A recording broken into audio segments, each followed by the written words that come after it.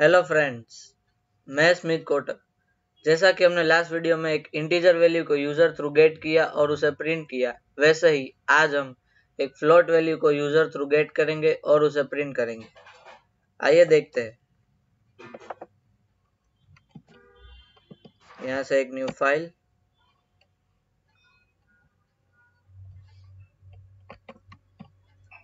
और एक header file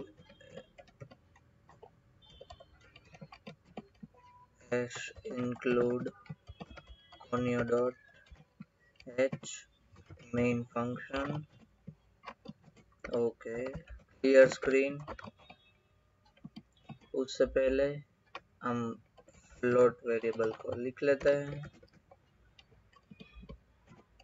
और यहाँ पे printf मैसेज के लिए स्पेसिंग के लिए /n दे दिया। Enter a value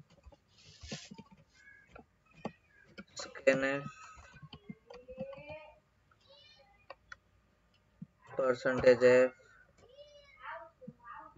address of a printf %f, a और get ch। एग्जीक्यूट करके देखते हैं। एक वैल्यू 1.75 मैंने लिखी, numlock 1.75, फिर से एक बार एरर,